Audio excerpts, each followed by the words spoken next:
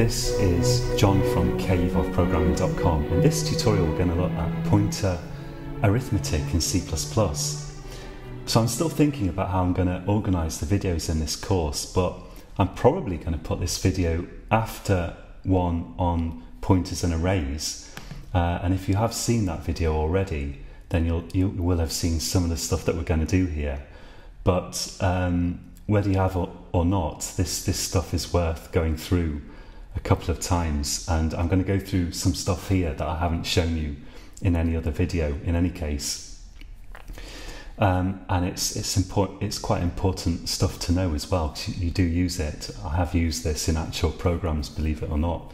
So I've got here an array. Yes, I'm definitely going to have to put this after the video on pointers and arrays. Let's create a pointer to the start of this array. So I'm going to say string pointer p text equals text. So that, you'll hopefully remember, will now point at the first element in the array. And we could do cout, dereference the pointer.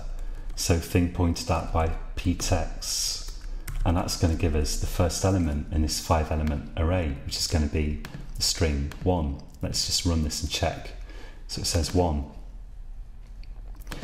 I'm going to put the number of elements in here because I think I want it later on. So we've got 5 elements, 1, 2, 3, 4, 5. So the number of items in the array we can specify there, although it's optional when you initialize an array like this. And actually, I'd like to be able to use that number later. So I'm going to say int elements equals 5. And I'm going to put this here, elements. Now, a common thing to do is if you've got something like this, an int which or any value which you don't want to change in your program, you don't want it to ever change, because if we change this now, it wouldn't be the number of elements in the array anymore.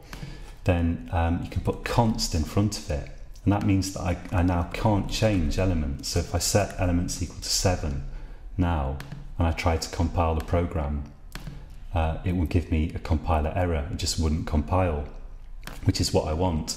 That's like a safety check to make sure that this now can't change. It's also quite common if you've got a constant to put it all in capital letters. So let's say n strings, meaning number of strings. You could put an underscore there if you want, but this looks quite funky, so let's just use this and let's put that there. So we now know that that's fixed, and it's the number of elements in this array. So the program works. One thing we can do here is we can do addition with pointers.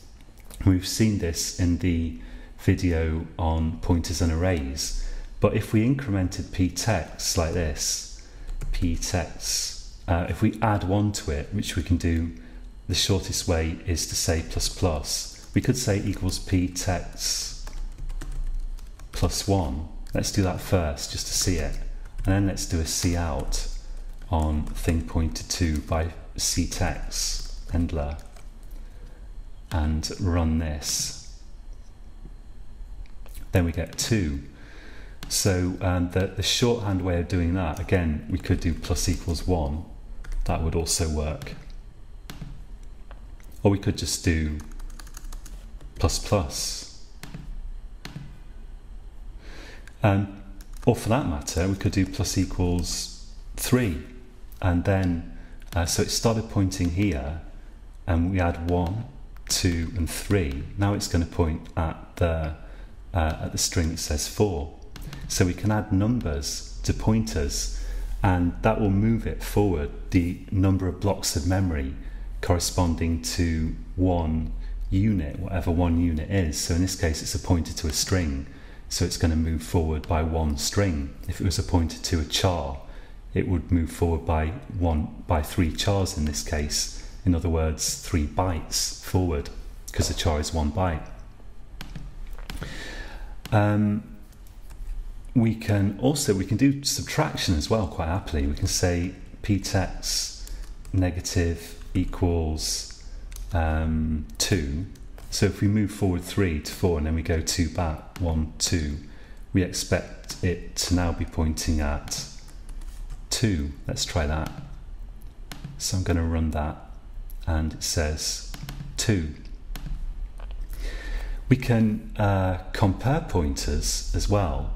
So we can say, let's say string pointer p end equals, and let's set it equal to let's set it to point at the last element in text. So text n strings, and remember the last element in the array will be at the position, which is the number of elements in the string minus 1. So it's going to be at index 4, not 5. And that's because we start numbering at 0.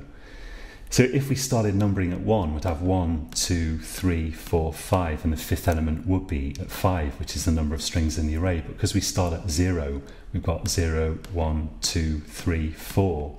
So we have to subtract 1 from the number of elements in the array to get at the last element, and it's very, very important to remember that, especially since the compiler probably won't warn you if you put a stupid number in here by mistake, and it's a common source of errors in C++. So now we've got a pointer to the end, we can compare these pointers. So as we saw in the video, I think we saw this in the video on arrays and pointers, but we can do stuff like this. While p text is not equal to p end,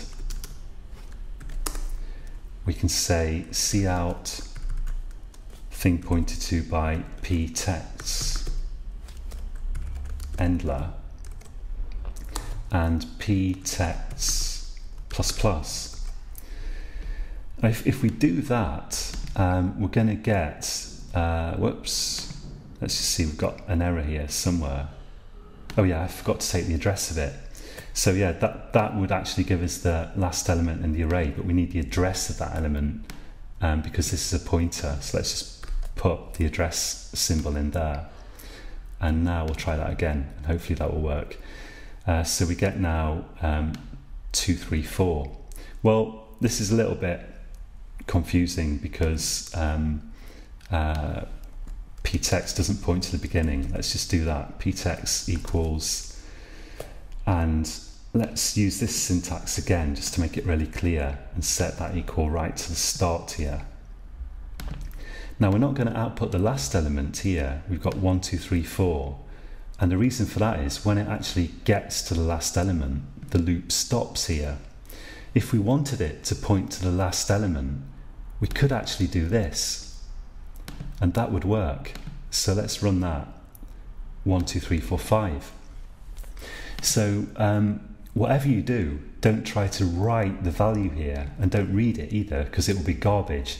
Reading it will give you garbage. Writing it will potentially screw up your operating system, and you'll have to restart your computer or something in the worst case. But as long as you remember that you mustn't read or write that, you mustn't read or write the value here.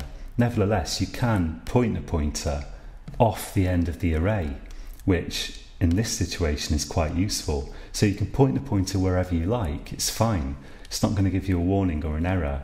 Just remember that if it's pointing somewhere where you haven't allocated memory, then you mustn't start reading or writing that memory. But sometimes this is actually quite useful. We could also do pointer subtraction. We could so if I do let's say let's do this again, set it back to the beginning. Okay, I'll put a comment in here, set p text back to start. So if we set it back to the start, then we could do p end negative p text. Now the result of this should be a pointer, but the pointer that would be the result of doing this wouldn't be any use to us. It would point at some memory location, like memory location 5, I suppose, because we're pointing this just off the end of the array, and this points to the beginning. So the difference between the two will be 1, 2, 3, 4, 5.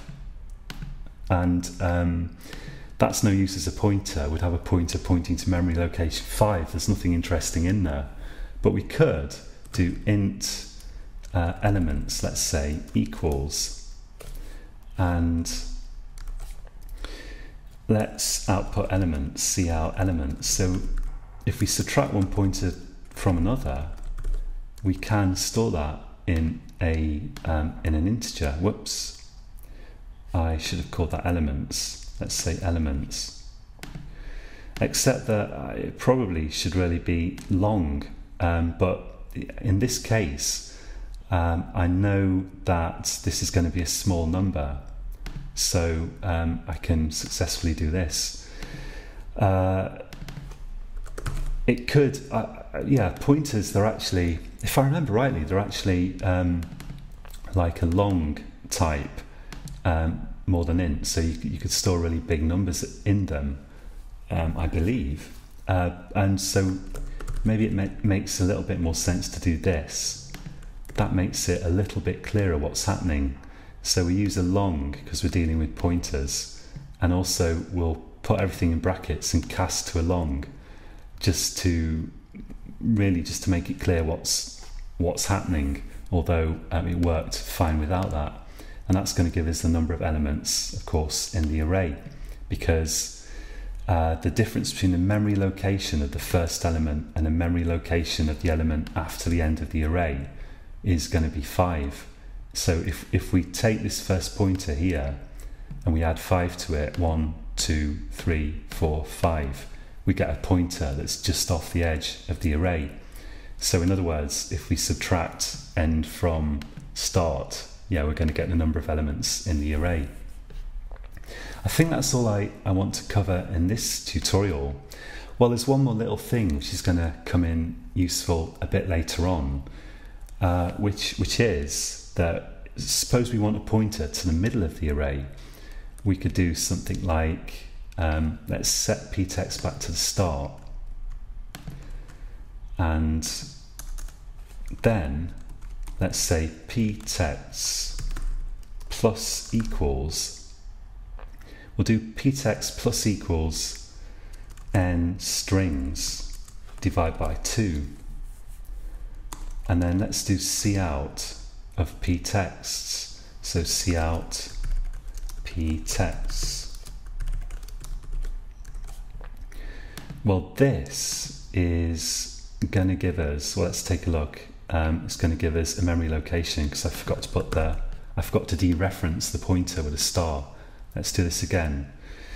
So we're getting 3. So we've got the middle of the array. So what's happened is we've done n strings divide by 2. Because we're doing integer division, it discards the remainder. So the answer to that, 5 divided by 2, because they're both integers, we're just going to get 2.